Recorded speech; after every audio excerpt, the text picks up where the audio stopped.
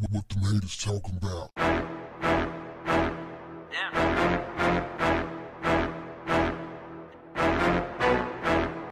What's up, family?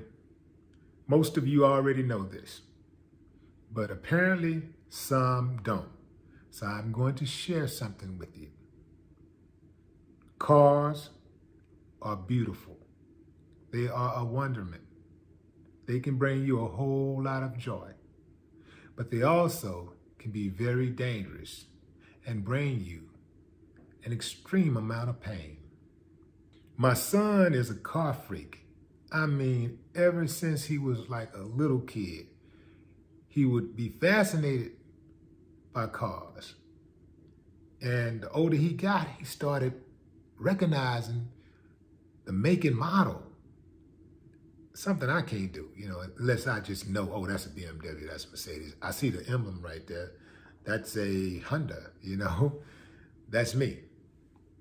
Haven't looked under the hood of a vehicle in I don't know how long. I know two things about cars. I'm gonna fix two things. I'm fixing the gas and I'm gonna fix the oil. When those lights come on, I get that fixed. Other than that, you miss me. But I tell him all the time about cars before he get behind the wheel. Safety first. Because if you don't respect that vehicle, you can kill yourself or kill somebody else. It can be very dangerous. Y'all see the carnage out there on the highways every year, especially around holidays. So many people get killed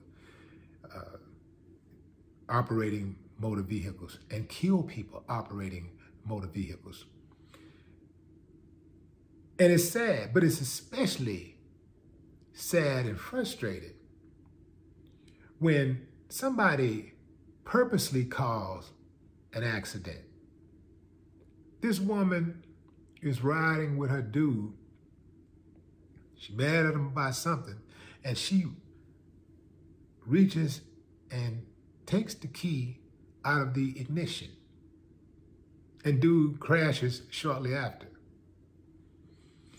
Now, apparently it was amateur night, because what he should have done is just move the gear into neutral, and then he could have just, got over and everything would have been all right.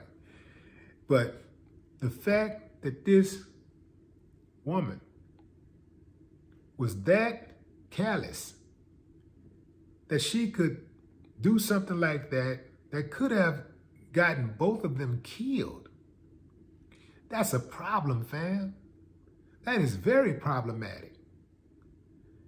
And she's not the only one I've actually seen do something like that before. I've seen people actually fight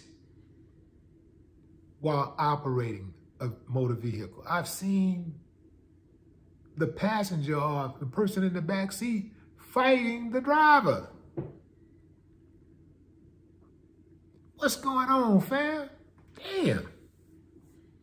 It cannot be that serious, whatever it was. She had a death wish. But I'll say this, fam. I've always wondered what it would be like to take the key out of the ignition while I was driving. Like going about 50, 60 or whatever. I always wondered what that would be like. Now I know. No more talk. What the haters talking about?